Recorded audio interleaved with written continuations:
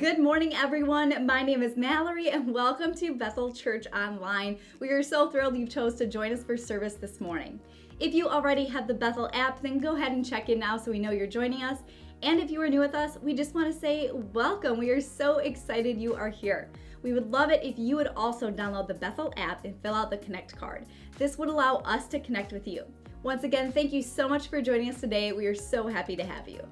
If you are wanting to worship with tithes and offerings today, you can use our Bethel app or our website, or simply just mail a check to the church. And next up, we have a very exciting announcement from Pastor Barry. Good morning, Bethel. A few weeks ago, I mentioned that we're going to get some new tools to help us in ministry here. Well, today we're launching one, and it's called the Church Center app.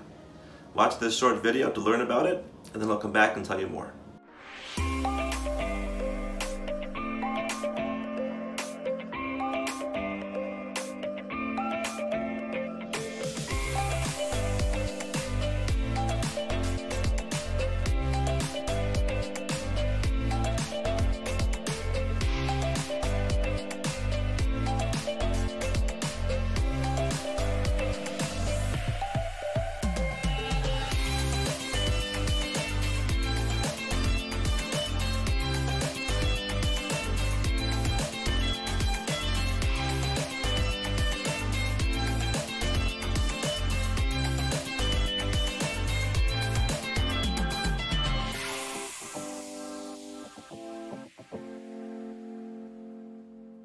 That's right, today we're launching the Church Center app.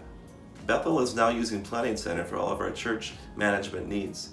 And the Church Center app is a Planning Center product designed for the congregation to use to connect with Bethel, to give online, to connect with your discipleship groups, to check in for events, and to register for all the different events happening at Bethel.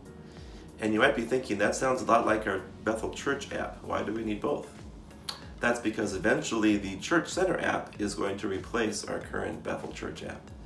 We're going to use both side by side for a short time as you get the new app set up and transfer any recurring online gifts you have from the Bethel Church app over to the new Church Center app.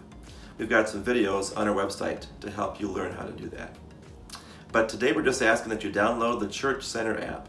If you want to go to your Play Store or the App Store and look for the Church Center app logo, download that, get it all set up. It's going to ask you for your home church. Look for our Bethel Church Janesville logo, and then you'll know that you're in the right place.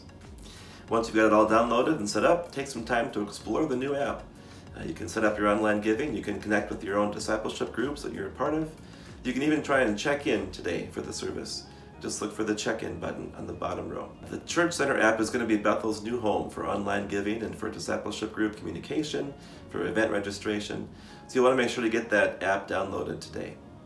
You can still give online on our website, and you can also always mail in a check. I would love to help you through this transition and help you with any problems or questions you have about getting the new app set up. So please, if you have any questions or trouble with that, just call Bethel, and I can help you with that. Any of the office staff would be happy to walk you through this process of getting the new Church Center app. We hope you enjoy it. Hey, good morning, Bethel.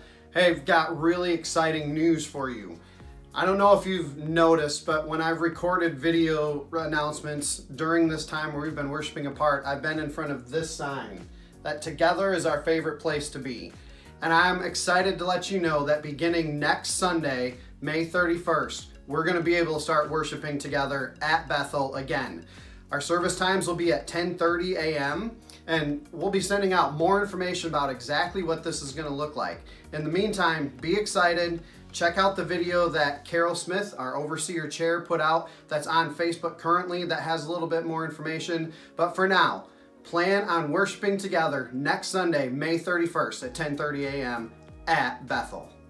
And those are all of our announcements for today, Bethel. Thank you so much for joining us. We truly do appreciate each and every one of you. Next up, we have Pastor Barry and his team leading us in worship, and then Pastor Drew has a message prepared.